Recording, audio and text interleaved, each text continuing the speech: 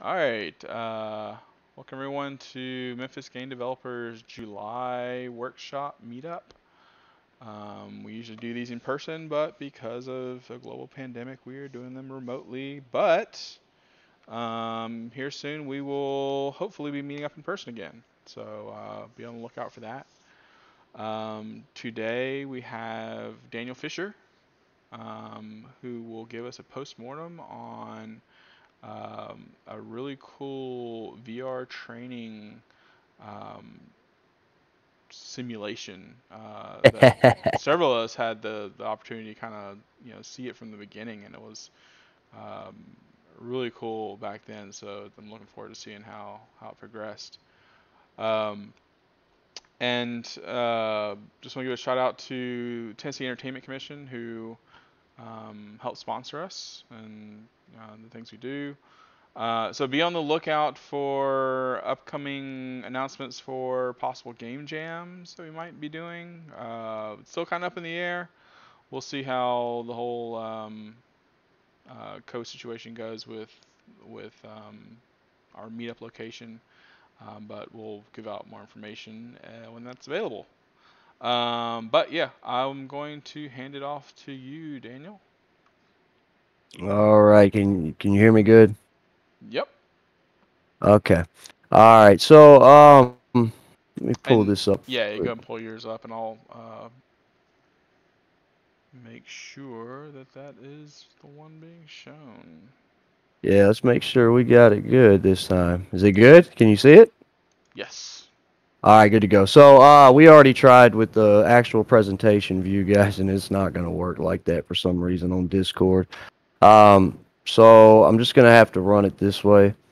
Uh, all right, so this is a postmortem for what was the eventual name that came of the prototype was the TTF Tactical Simulator. Um, and then I'm Danny, we'll get into that though. I got an introduction slide. And I'm gonna tell you, this is more informal, guys. If you've ever sat in any of my talks or anything, I'm pretty much laid back, and I put as little information as I can on the screen. That way, you guys can kind of get, you pay attention to what I'm saying and stuff. So, all right. Of course, once again, my name is Daniel Fisher. I do have a personal brand named Subliminal X. It's independent. It's been around for a minute. We got a few things, but for the most part, it's just my personal brand now. I've been freelance on the independent sector for a while as well. And I currently onboarded with a very, very good company last week called 3D Media. So it's good stuff. So this prototype, it actually the idea. It's funny how the idea started because you always hear those stories about napkins and stuff like that, or things. This actually uh, started with me, pardon my French, bullshitting with a Memphis firefighter. We got to talking about training and the differences between, military training and city training and things we thought they could do better and stuff. Well, uh, somehow or another, developing came into the question, VR interactions and stuff like that. And next thing we know, boom, we're off to the races. Now, the way I'm going to break this down a little bit is I'm going to go over, the actual process of the project, and then I'll go over the pitfalls, the kudos, and then I'll hit the takeaway, and then I'll show you guys, as well as talk you through the final product video that I've got. I set it up a certain way so that I can talk to you about it. So, anyway, the development cycle. All right, it took 10 months, 45 days for the pitch, and 7 days for the budget proposal. It actually stemmed from three different conceptual ideas. That's we'll get further into that later. The pitch creation, yeah, I said 45 days, a month. That's a little over a month. I'm not going to count it as 60 days, 2 months, or anything. The pitch itself actually lasted 90 minutes, and it led to a budget proposal, which actually wasn't a bad wasn't a bad result. All right, so let's get into some of these pitfalls. All right, so the idea, there were three different non-meshing ideas to start with. It wasn't anything, it's just in the beginning, it didn't seem like any ideas could mesh well together. Everything just seemed to keep falling apart. There was also a lack of initial direction when it came to where we wanted to go, what we wanted to do with it, because there were so many different possibilities. Which leads to the next point: lack of resources of the TTPs and SOPs.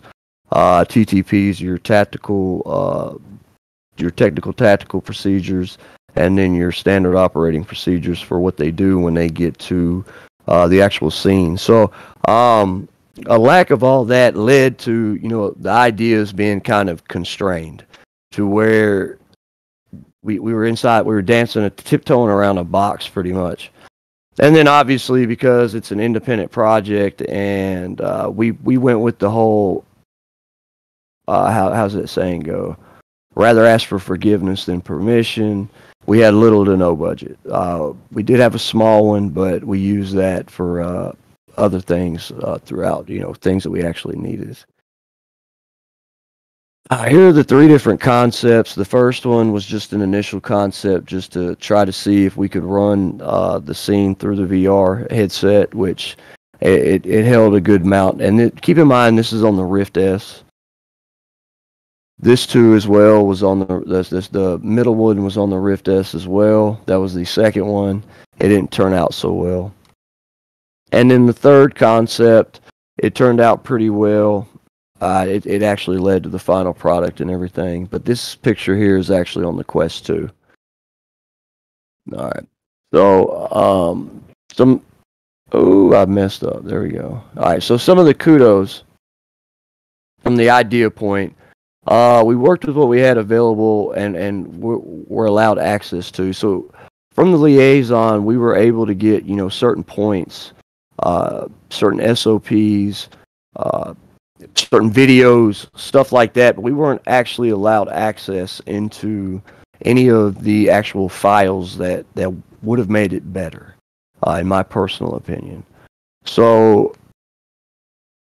with what we had, we actually pumped something out that we could be proud of. Once there was an initial direction, it was easier to finish. Yes, like I said, it was chaos in the beginning. But once we gathered an initial, once the initial direction came through, everything else just fell in place. So it was very simple from that point on. And one good thing that we got from the liaison is we got a tour of one of the fire departments. Able to take pictures, save the pictures, stuff like that, to go back and reference for research ideas and all of that good nonsense and stuff. All right, so the development pitfalls, you guys, I promise inside of the presentation view, this actually sits right. So, anyway, the initial cycle project management was not handled properly by myself. I was more trying to get everything brushed out and trying to get everything going. So there was no direction, and there was no deadlines. There was nothing like that. That actually led to, in my opinion, a lot of the team losing faith in the project, which I would have too. And so it ended up turning into a solo cycle. That was not good as well. From there, one of the biggest pitfalls was, doing it solely, you wear too many hats, and wearing all those hats, it deteriorates your quality of product because you're so worried about everything else. So it leads to burnout. And then, of course, while you're trying to, construct this idea, it's that one person's idea. There's not a lot of people to bounce it off of. So it ends up just being one, solo perspective, and that's just it.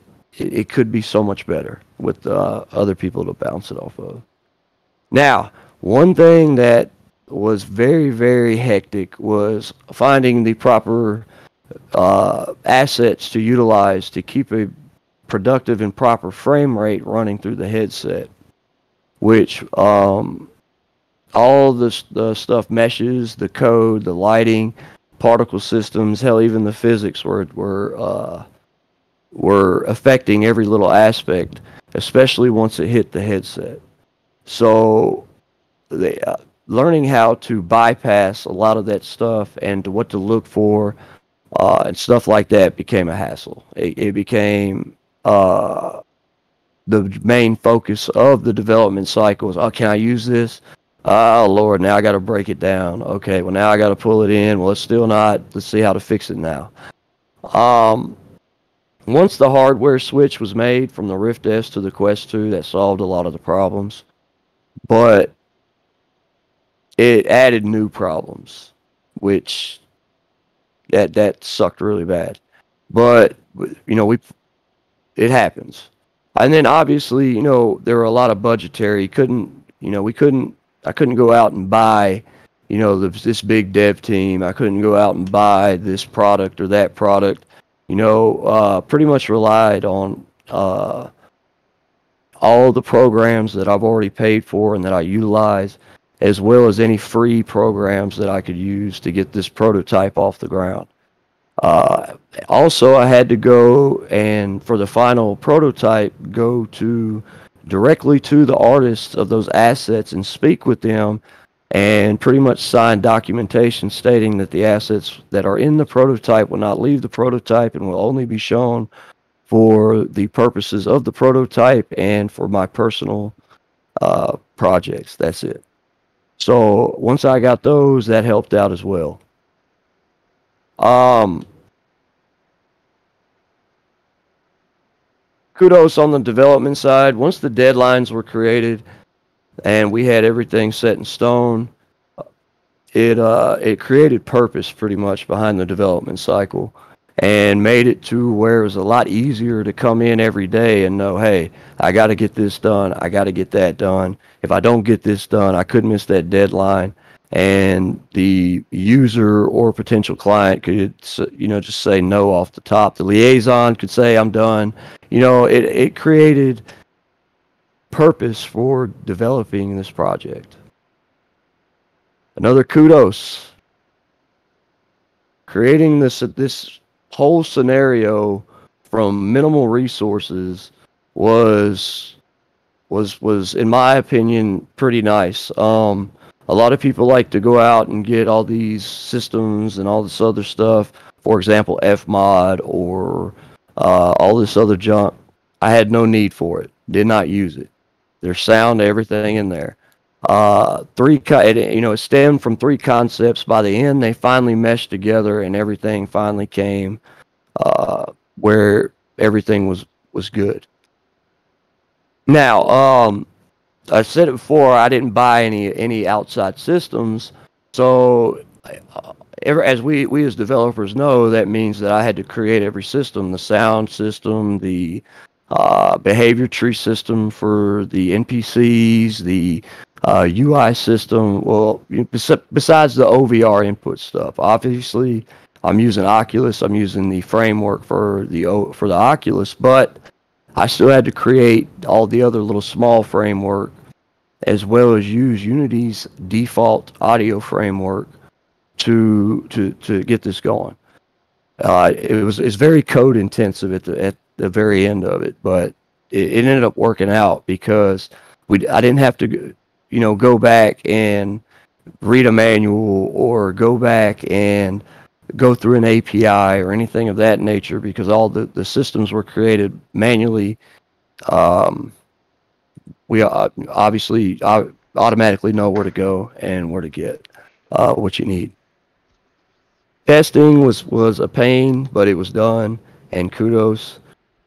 Testing was done every day, once before and once after. The work was committed on the project. That led to us being able, or me being able to find the potential bugs that were running not only from the previous day, but from what I had just worked on. So the testing purposes, they worked out really well.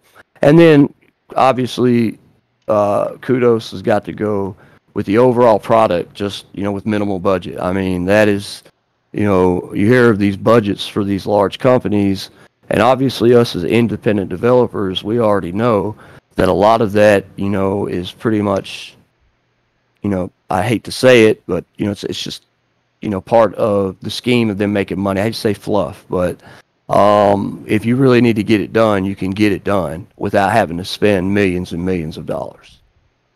So, yeah, that overall product with the minimal resources and budgets, that was pretty good. The pitch. All right, this was kind of fun. We all know that I'm not much of a people person at all, and yes, we did, the pitch was created, and everything was set to the side.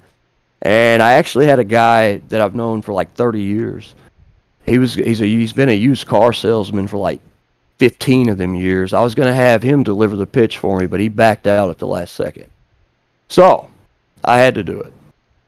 Now, the date was sent at the last minute, meaning I got the liaison sent me the date, and what it was based off of was when these city officials had time to even listen to me talk. So obviously to them that wasn't very key, very important. So when it finally did happen, it was, jerk neck. Hey, you better get over here and do it, and you better be prepared. The pitch was ready. Like I said, I was not. I was nervous. Knees were knocking, all that stuff, because I'm good at making the stuff. I'm not good at talking about it, like trying to sell it to somebody. I guess I'm a bad developer, but the way that I've always felt, and the way you already know there, Ernest, I've always said, buy it, I don't care. I'm gonna make it anyway.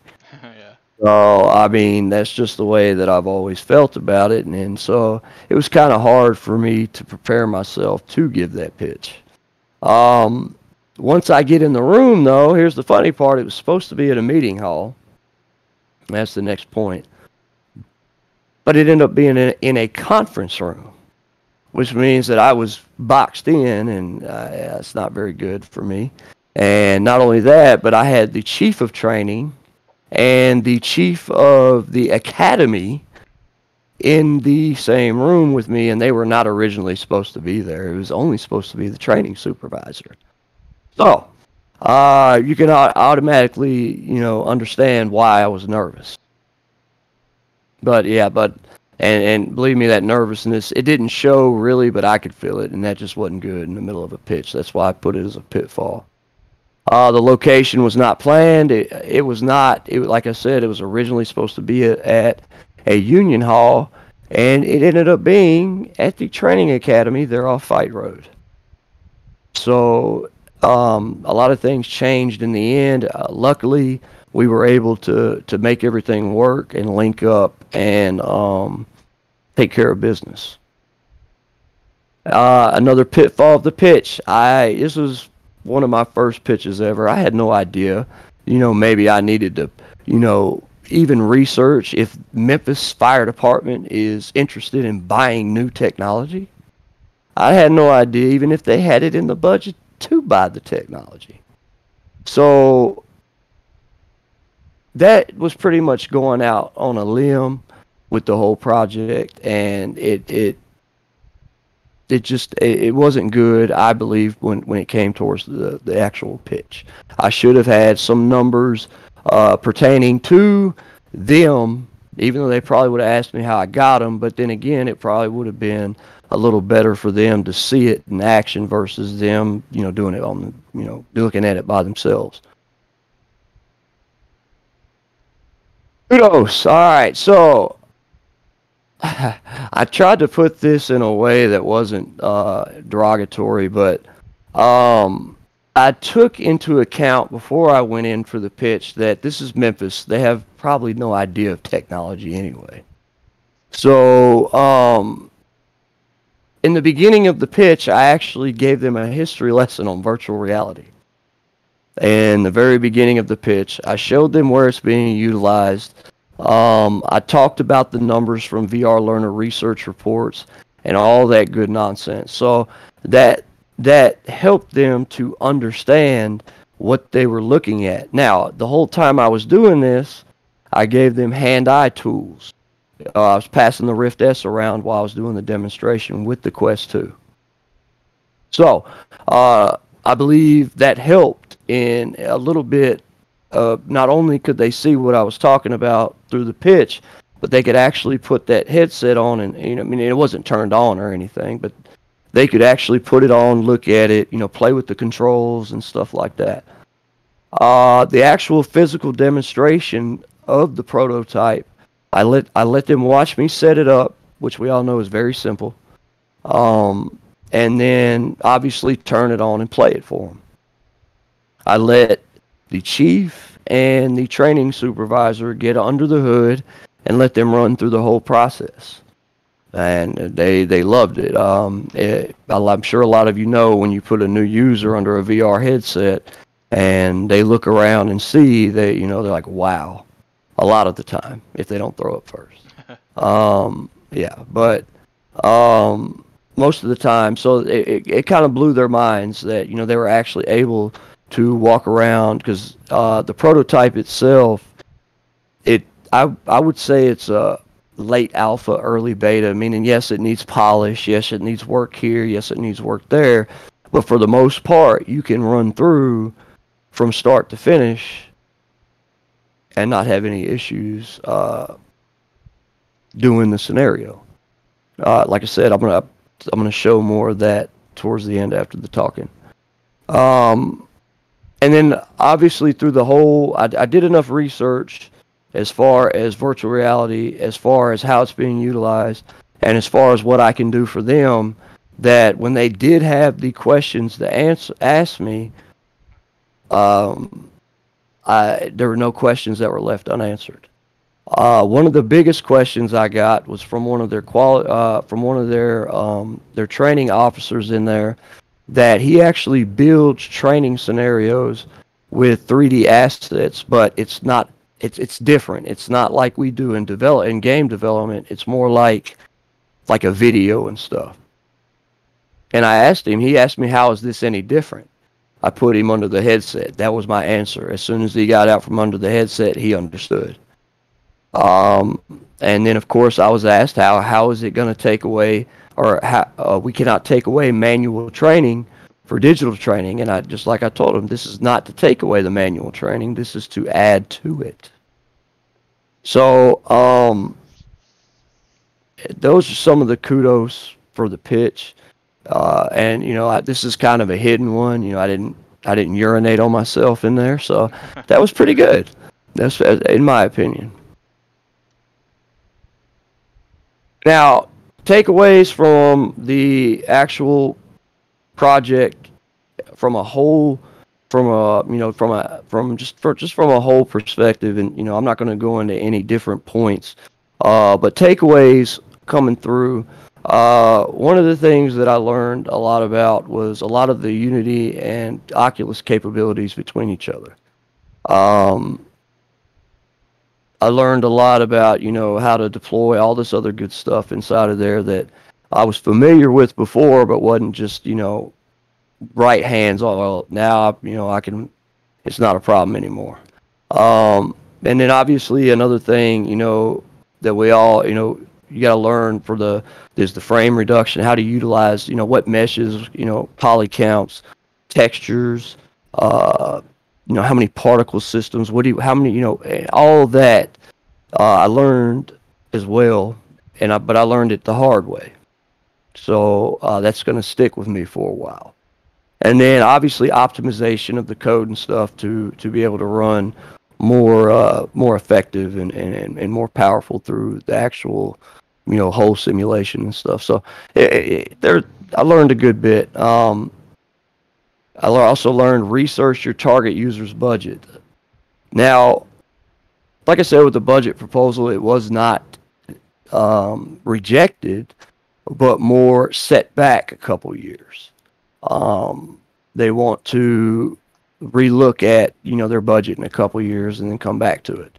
So This time, when I go back in a couple of years, I need, obviously now I know they're interested, but what I need to do is I need to make sure that, I'm not pitching them a number that is something that is, unachievable for them. Obviously, it needs to be something that's going to be sustainable for uh, keeping the project life cycle going, but it's also going to need to be something that they can afford, or there's no point in doing it. I need to take more time in making sure the project management is healthy. Um, Obviously, there's got to be a direction. If there is no direction and everybody's just going in separate directions and doing different things without one specific direction, it's going to lead to chaos, and chaos is not good.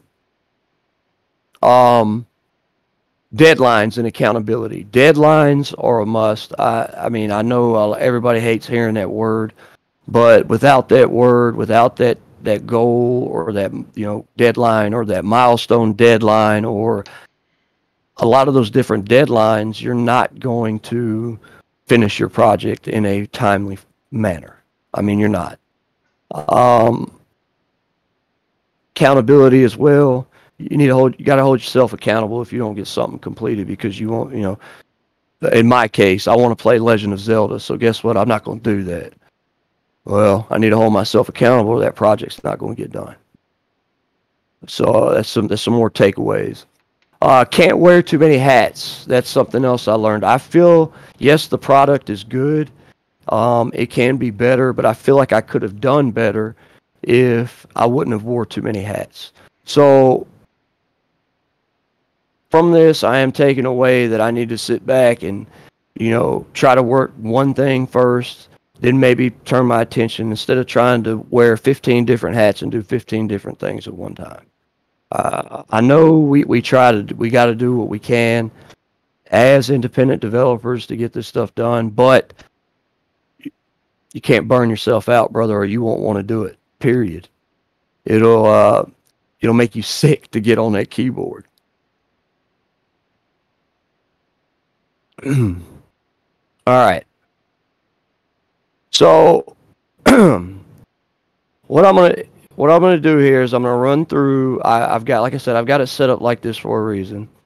I'm gonna run through and I'm gonna talk about some things, stuff like that throughout the projects or the prototypes, so you guys can see and maybe and see the direction and the way things turned out, as well as how I implemented some of those systems. And then after that, I'll take some questions. So let's go ahead. All right, so this was one scene in the beginning. This is all actually ran through the headset. This is all running through the headset. A lot of these particle systems were a pain in the butt, especially that water one.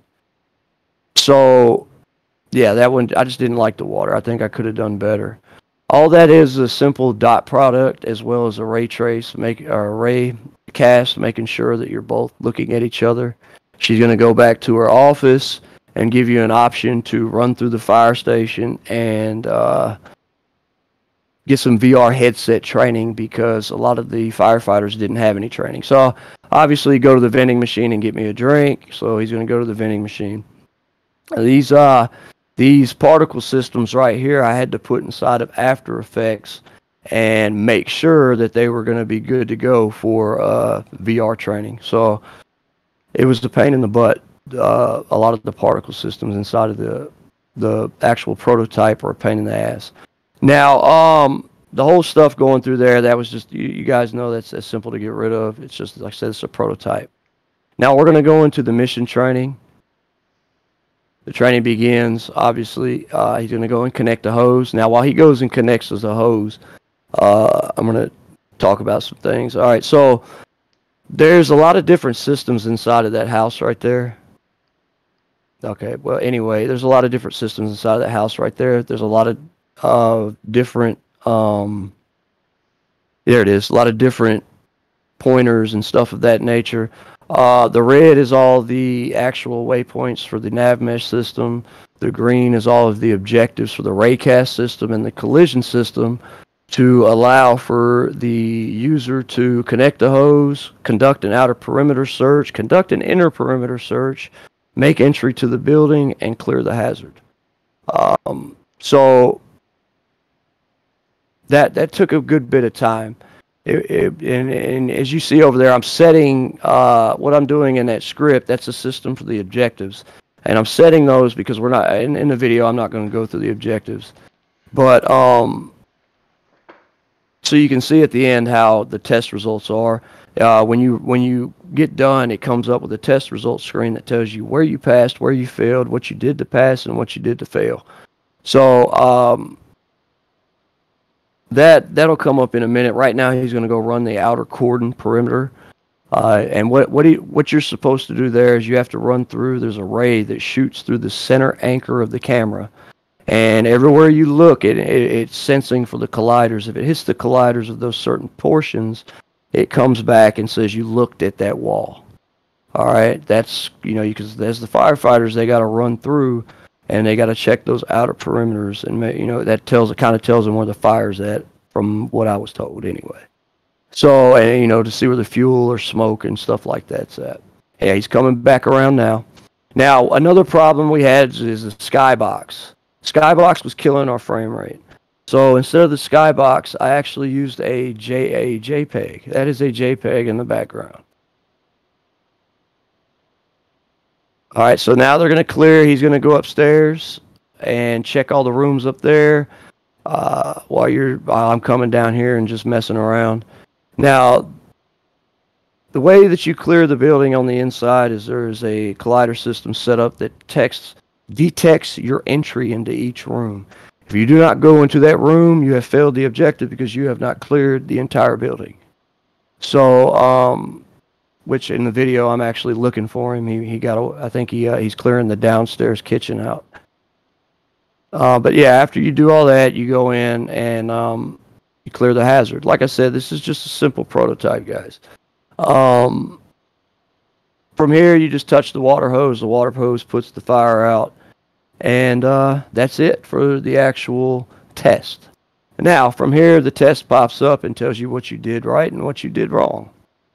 So obviously, we connected the hose, we made entry by 2, and we cleared the inner perimeter, which I set those inside of the actual inspector earlier. So that's the actual prototype. I mean, obviously, it went pretty quick because, I was running through it. I know exactly what's going on, what to do. But obviously, each scenario, if they got to run through it, run around the building and stuff, was going to take them approximately 15 minutes. That's what it took the guy that was my liaison to go through each thing. Or go through that whole scenario right there. But anyway, you can see where the particle systems were probably a problem. You can see where all the physics were probably a problem. And you can see where a lot of the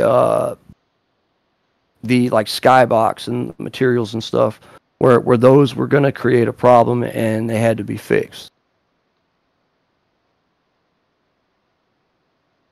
All right, any questions? So you had when you did that went through that thing, you had one firefighter there, NPC, that was actually doing the same thing as like a kind of like a guide in a way. Yes, and we did doing the things that firefighter's doing. Yes, and the reason that was put in there was so that once the actual user put the headset on and went in and stuff, like for a first time or whatever, then they can understand what's going on. Because obviously, if that firefighter's not in there and I say, "Hey, go connect the hose," well, what the hell, man? I've never been in here before. What are you talking about? Yeah. So, that actually came from testing as well, because the original firefighter wasn't in there, and the liaison got lost, and it just didn't work out. So I ended up having to put him in. He's just running on a simple behavior tree waypoint system. So. Anybody else got a question? So, hey, what's going on, Daniel? Hey, what's going on, So, Rakeem? not much. Appreciate you for sharing with us in this post mortem. It's all good, Um, brother. yeah, is that the only video that you have of the project as far as finished prototyping wise? No, actually, on my actual YouTube channel, there is a devlog for that project that goes all the way back to the actual conceptual stages.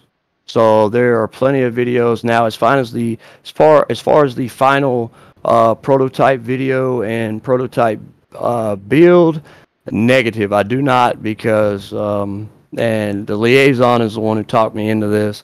Is we don't want to give away because he's still trying to pitch it places. So that last that last just fully video, I'm not gonna make. I got you. Yeah, it's one of Well, if you those. can give me a link to your channel, that'll be cool. Afterwards.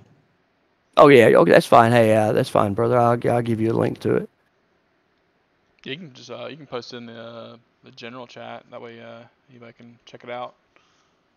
Yeah. There's also a bunch of other videos on there as well. Everything from how to create animation events in Unity and machine behavior AI and all that stuff on there. So there's a lot of good stuff on that on my YouTube channel as well. So you can yeah, I'll put it in there.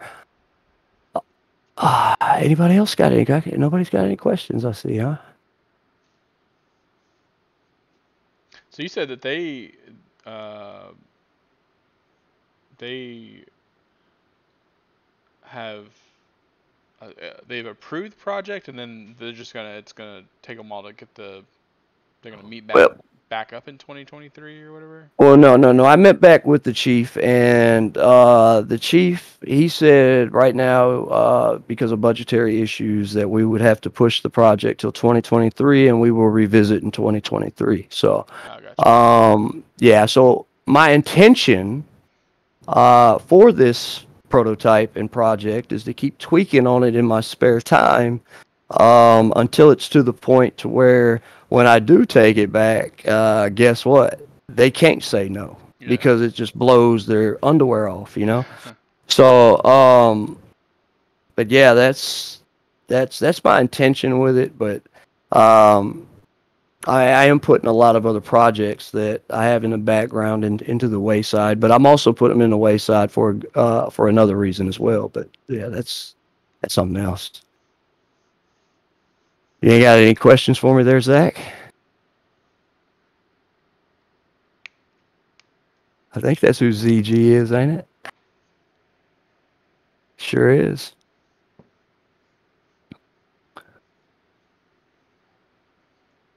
Anybody All right. else? Hold on. We got. Let me see. It might be somebody. It says unread. Zach might be he might be in from his phone while he's on the road, so Yeah. might be why he can't get in. Oh, okay. I see you, Steven. I'm sorry. I didn't have the chat up. Yeah, man. I got it pretty far into it. Writing the actual budgetary proposal, in my opinion, was fun. I didn't. I really. I mean, I've done a little bit of the freelance. You know, I've done quite a bit of the freelance work. But I've never really had to give myself an hourly wage. So on that budgetary proposal, trying to create my own hourly wages, so as well as other hourly wages for other developers, I was like, wow, that's kind of cool, you know? Because I mean, it just was anyway. Yeah, the budget was something I enjoyed doing, writing the proposal, as well as just the whole prototype itself was to me was fun.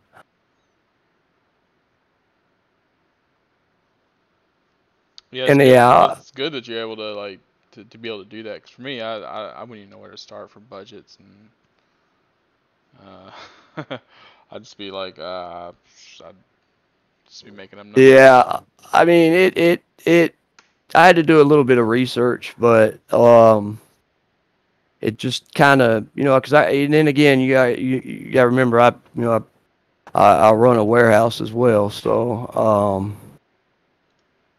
I mean, I'm used to having to fill out those reports and stuff like that. So it just kind of helped out in the long run too. Good. Um, I'm gonna well, yeah, post that link. we'll yeah, go and post that link, and we'll go ahead and end it here if there's no more questions. I have Go one more go question. for it. Go ahead. I noticed you said you had to wear a lot of hats, right? Yes, sir. When you say a lot of hats, that's pretty much you had to take care of texture, material, like how the game rendered, Yes, sir. making sure most of the coding and stuff like that. Yes, sir. Every once it got to the point to where, like I said, the solo push, yes, I had to check textures, replace textures, fix textures, check. I had to insert rigs, create animation state machines, create animations even. All that, yeah, pretty everything you said, and then of course write the code for it too, as well as those create the visual effects and everything. So yeah. And about what stage did you start bringing in the art assets and stuff like that? The art assets were brought in. Because you said it took 10 months, right? So, Well, like, it's all right. All right. So the first 4 months, that whole concept ended up getting scrapped. So from there, I had to reach out to new artists and get new assets. So the last 6 months, at the very beginning, the assets were put in first, and then from there, I went around and I did everything else. That answer you? yeah, okay, yeah, I got you. Yeah. My bad. Okay. Yeah. Hey, Daniel. Hey, All right, this I is was just Zach. wondering. What's going on, Zach? Man, hey, really impressed with your product, man. You should be really proud of yourself. A sale to the Memphis Fire Department or not, you should be really proud. You talked about a couple of items in your, your negatives. What's the one thing that you wish you would have told yourself 6 months before that pitch? If you could go back and talk to Daniel back then. I could go back. Before the pitch, I would probably tell myself that I'm not as good of a talker as I think I am. And I would probably go back and tell myself to do a little more research as far as the user himself or Memphis is concerned. And I'd go back and tell myself to not be so stiff in the There you meeting. go. Yeah. Hey, consider that a win, dude. Good job. Looks awesome. I appreciate it. Oh yeah, let me post that link. I posted that link in the general chat for anybody that just wants to take a look. If that's it, and you guys don't have anything else, I appreciate you coming, listening to me talk, and I'm sure Ernest appreciates y'all coming out too. Yeah, and thanks for giving us a talk. It's pretty cool and cool to see the progress on it. Can you can you send me that video too? Yeah. Yeah. I'm gonna actually just haven't stopped it yet, but yeah, I'll send it to you. I'll send the link to it. So I just wanted to give a shout out to Daniel for being our speaker today, and we'll have we do a meetup every month, and hopefully soon here we'll be doing in-person meetups at the FedEx Institute of Technology. Be on the lookout for possible game jams coming up. We used to do, we didn't do any for 2020, but we usually did about 4 game jams a year. Global Game Jam, Ludum Dare, all types of stuff. So be on the lookout for any of that. Feel free to, ask questions, or if you have anything you want to show off in Discord, definitely post it. There's a lot of cool people in there that give excellent feedback. So, but other than that, unless anybody has any general questions, I think we'll call it a day. All right, man. Thanks again, Daniel. Yeah, thanks again, guys. Everybody Have a good one. that came out. You too, brother. All right. All right. Everybody have an awesome weekend. Yeah, just yeah, if you will send me that video when you get a chance, Ernest. Will do. All right, thanks, bud. Have a good night. You too.